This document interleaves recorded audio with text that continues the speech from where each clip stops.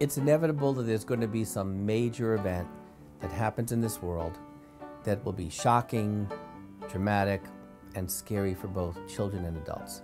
It'll be out there on our smartphones, our computers, our television sets. It'll be in the news. And when breaking news happens, parents need to be prepared to help their kids get through it because it's not something that they're prepared to process themselves. Look, you've all watched the news. They're good. They're very good. They've got ticker tape going on below them. They got videos playing in the background.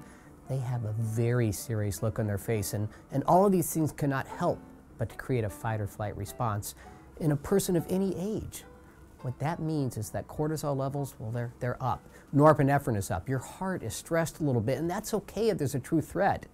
But if there's not a true threat, to always be in that state, it's not good for us. It makes us sicker. And kids are particularly vulnerable to this because their fight or flight systems are more easily triggered.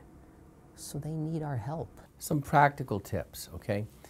First, think about your kids developmentally and have a different approach for preschoolers, school-age kids, teens, and young adults.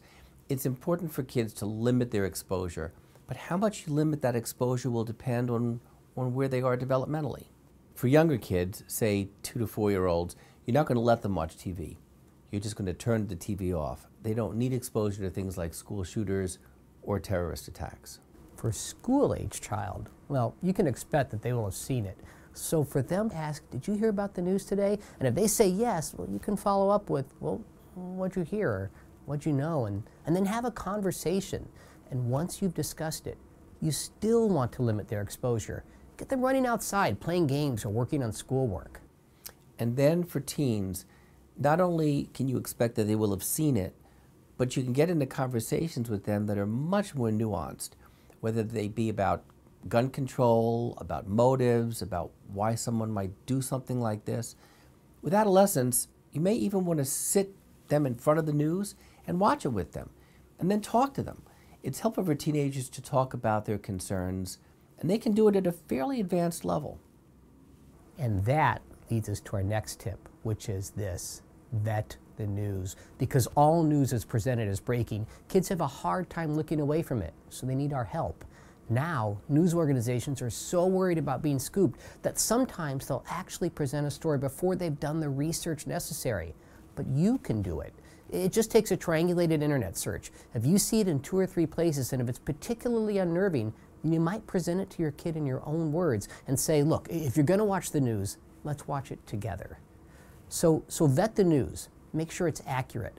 Talk about these things with your kids, and then limit the exposure as necessary. At the end of the day, what kids are going to want to know is, am I safe? Are you safe? And how is this going to affect our daily lives? One of the reasons breaking news can be so disruptive is that it keeps kids from engaging in the activities that they're supposed to be doing, whether that be homework, playing sports, seeing friends, or taking part in creative activities.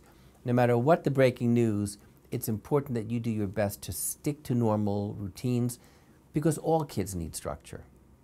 And the final tip, look, take care of yourself.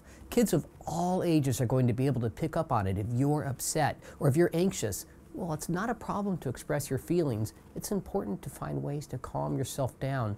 Just like when you're on an airplane and a flight attendant says to put on the mask, on yourself before helping the person next to you, that's exactly what parents need to do. All the research has shown that helping your children involves being calm and emotionally stable. Be engaged with other people. Talk with your partner, your spouse, neighbors, and friends. Do what you need to do to calm yourself down, whether that's going for a run, meditating, or just listening to music. Find a way to help yourself, and that will go a long ways towards helping your kids through difficult times. He's Steve Schlossman. And he's Gene Beresin. And we're the MGH Clay Center, and hope that our conversation will help you have yours.